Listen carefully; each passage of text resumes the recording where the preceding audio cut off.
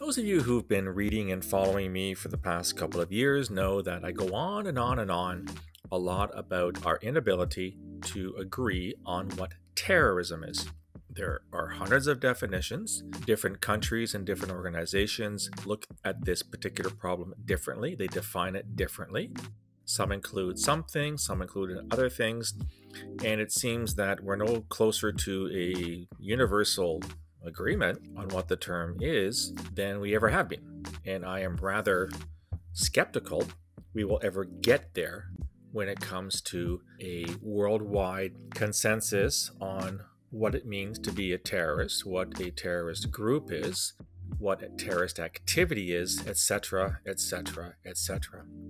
There's another aspect of the use of the word terrorism that is also bothering me quite a bit these days, and that is when states decide to charge people with terrorism, despite the fact that, at least on the surface, there doesn't seem to be a lot of justification for this. Now, I have to admit that I'm not privy to all the details about a person's activities, whether or not there is some kind of a link to terrorism or a terrorist group.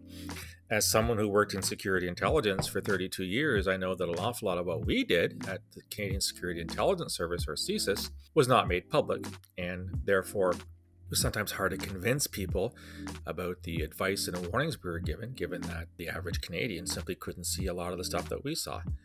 So I always maintain an open mind on this kind of thing.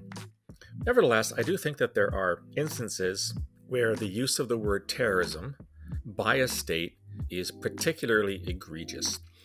And there are two recent examples I want to cite, and both of them happen to be taking place in Africa, in fact, Eastern Africa. The first one is one I'm sure you're familiar with. This is a case that's been developing over the past couple of weeks. So a man called Paul Rusesabagina, who was in fact portrayed as the hero in the Hollywood movie about Rwanda's 1994 genocide, I believe the movie was called Hotel Rwanda, has been arrested by Rwandan authorities and charged with terrorism. This is proving to be an interesting case because Mr. Rusesabagina was actually in Dubai when he was picked up, and there's a lot of speculation and confusion over whether or not he was kidnapped by Rwandan authorities and brought back, or as Rwandan President Paul Kagame says, was actually he was tricked into coming back. The Rwandans would be a little bit cagey about this one. Nevertheless, he has been charged with terrorism, and the government is kind of, supporting this notion in noting that he once in fact did call for armed resistance to the government, and as a result he is a terrorist. He of course is denying it, and it's not helping the Rwandan cause from a public image perspective that he's being cut off, he's not getting the assistance he should, and that just seems like a bit of a sham. There's no question that Mr. Rusesabagina is an opponent of the current president, Kagame, who's been in power for a very long time, which leads one to speculate that, in fact, he's been charged with terrorism because he has become essentially a pain in the ass for the Rwandan government. They want to silence him.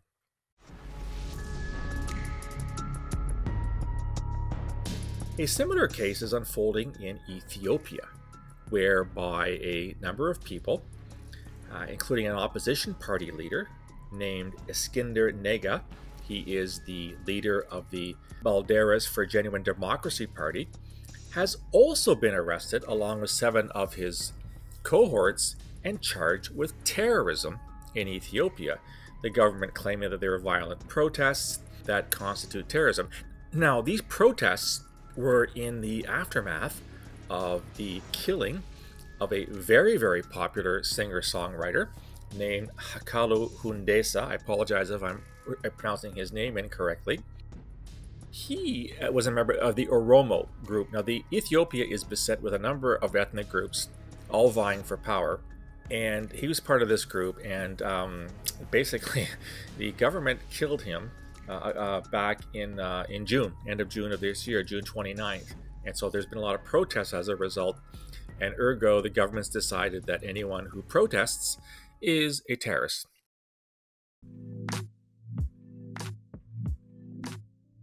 This is clearly disingenuous at a minimum and disgusting at a maximum.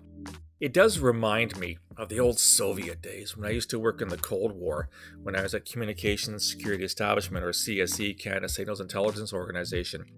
The Soviets used to have this catch-all phrase called it hooliganism. Essentially, anyone who pissed off the Soviets or their satellite states in the Warsaw Pact, Poland, Hungary, Czechoslovakia, etc., anyone who got too big for their britches and tried to go against what these regimes were calling for was charged with being a hooligan. I'm not sure what the term was in Russian. It's a very strange term in English, hooligan. And of course, they'd be either sentenced to long stretches in jail, or they'd be sent off to camps in, inner Siberia. Or equally, they would be given psychotropic drugs. They would be hospitalized because the feeling was that anyone who protested the Soviet Union and its system of government had to be mentally deranged, and hence these people are treated as mentally ill people. What is happening in Ethiopia and what is happening in Rwanda is no different than what the Soviets did in the 1940s and 1950s, 1960s, etc. And it bothers me that states can get away with this. Now, Rwanda and Ethiopia are not the only two. There's lots of states where I see in the news where someone's been arrested and charged with terrorism. Again, I want to be cautious here. There's no question that in some cases that people who raise alarm about governments or who protest may in fact have some ties to violence, may in fact be advocating the use of violence to overthrow governments, which in fact would be a terrorist offense. Despite the fact we have hundreds of definitions, I think we all agree that any group that seeks to use violence to replace a government, that would fall under the terrorism definition. That's politically motivated violence, or ideologically or religious, depending on the group in question. It is therefore important not to negate the possibility that there's a link to terrorism there. But on the other hand, it certainly seems in many cases there is no such link. And what governments are doing is they're simply using the catch-all term terrorism to silence people they don't like, silence people they'd rather not hear from, get those who are perhaps rather influential with other parts of the population that may be equally in opposition to the government, to put them away so they cannot influence and recruit and radicalize and get a following. And I think this has been facilitated in recent history by our obsession with terrorism. Again, I will not repeat my ad nauseum arguments about the use of the word war on terrorism since 9/11, but certainly terrorism has become something which A, is real, but B, is not existential, at least not in most parts of the world. And it strikes me that governments such as the one in Rwanda and the one in Ethiopia are taking advantage of our obsession with terrorism and our desire to see it end, our desire to bring in a conclusion to terrorist movements and terrorist activity, and they're using it to apply to opponents, dissidents, those who are against the current state, the current government. As I said, this is dishonest, but it seems to be working. Now, luckily, certainly in the case of Rwanda, there's been a lot of voices from the outside threatening sanctions and all kinds of other moves against the Rwandan government if they do not release the guy behind Hotel Rwanda, and the same thing's happening in Ethiopia. I don't know how effective this external opposition will be. I sincerely hope these men are released if in fact they are innocent of these types of accusations by the state.